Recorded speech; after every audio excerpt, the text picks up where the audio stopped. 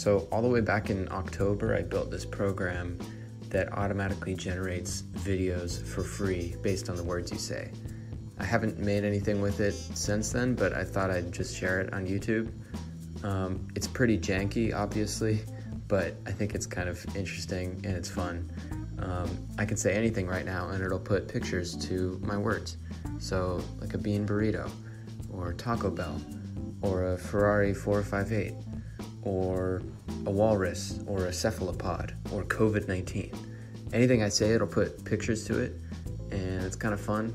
So I'm gonna go through how it works, but if you want to install it, there's a GitHub link in the description.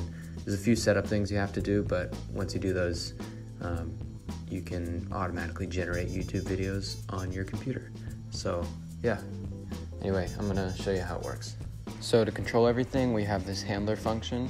We basically get inputs from the user, we create a temporary directory, we prepare the audio for the Google Speech-to-Text API, we call that API and get back a list of words, and then we build a video with that list of words, creating a frame for each word and producing all the frames, and then calling FFmpeg to compile that into a final video. And we remove the temporary directories, and then we log the path to the final video. The process audio function basically just converts the audio file into a wave and then sets it to mono. This is what the Google Speech-to-Text API accepts. And the Google Speech-to-Text API is a little bit longer. Basically, if it's longer than 60 seconds, we process long-running speech, and if it's shorter, then we just send the file over the API. But to process long-running speech, we have to upload the file to a storage bucket so that the API has access to it. And once we do that, we get the final link. We configure the long-running speech API. The hertz needs to be set manually. That's kind of a dumb thing, but whatever.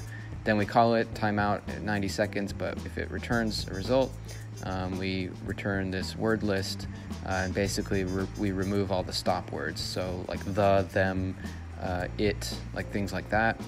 And then so then we can build the video file. Basically, to build a video file, we create a temporary directory, and then we create frames, and that's this function. So we get the time code for the first word, and up until that, we just fill it with black frames, so it's just empty. And then we loop through each word, and we get basically the range from that word to the next word. And for that range, we create that frame, that collage basically, and then duplicate that frame for that range between that word and the next word. And if there is no frame that it created, we just fill it in with black. So this create frame function, basically we have a query that we format, we create an image directory, and then we call Selenium, which is basically a browser automation tool. We call it as headless because we don't want to open the browser up. We call Bing because Google has problems with web scraping, and then we get all the elements with this class name tag. Then we get the source for each of those images, and we append it to this list. And if we get images from that query, we download each of the images, create a temporary file name. If it's a base64 image, we convert that and then download it. But if it's not, then we get a request as a stream, and we write that stream to a file and save that file. And this is the download base64 image. It's very simple. So then once we got all those images in the temporary directory, we create this collage. Now, I'm not going to go through this function, but basically we just loop through all the images in that temporary directory and place them around into a blank image. To sum it up, based on how many images there are, we create an average block size and basically center those images vertically and horizontally and put them next to each other in a grid pattern. It's very simple, but it took a while to figure out. So once we create a frame, we return that frame to the build video function. We duplicate those frames for the period that word is being said, and then that's put into the final frames temporary directory. And then once all those words have been done and created frames for every single word, we call FFmpeg to turn all those frames into a video and put the audio underneath it.